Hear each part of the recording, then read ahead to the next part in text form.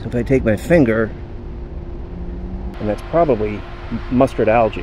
Hello everyone, welcome back for another video. Glad you could join me. Today I'm doing another pool inspection, and on all my pool inspections I always take the chemical readings. This is a pretty good sized pool right here. It's kind of older, and you can see the surface, well, it needs to be resurfaced.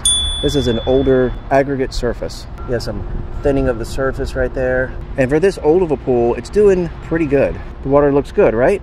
Well, what I want to do is show you something that happens to a lot of people. I'm going to take the chemical readings right now, and I'm going to show you what I mean. If you can get your hands on these, they're really good. So I'm going to take my test strip, just dip it down in there, and come up very slowly.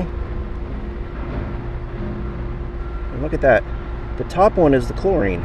Now if we look at this, we can see just how high the chlorine is.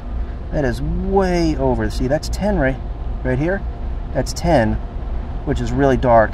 The strip is even darker than that, which means that the chlorine is extremely high.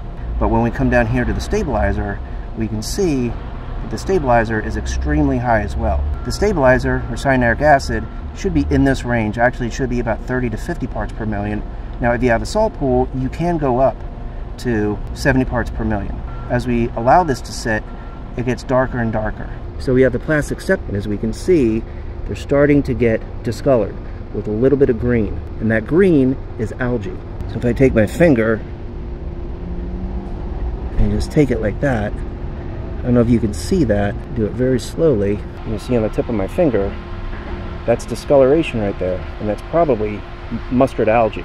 Okay, so you might be thinking, how can the chlorine be that high and yet it not be effective? And you know, it's probably 15-20 parts per million, and yet I'm still getting algae. Well, here's the reason. Remember, when we go back to our test strips, look at the stabilizer. It's really, really high. Probably about 80, 90, even 100 parts per million. You see the 100 right here? The stabilizer is very high. Remember, it's supposed to be 30 to 50 parts per million. So the point is this: the effectiveness of the chlorine up here is dependent upon your pH level and your stabilizer level. We can have a chlorine reading.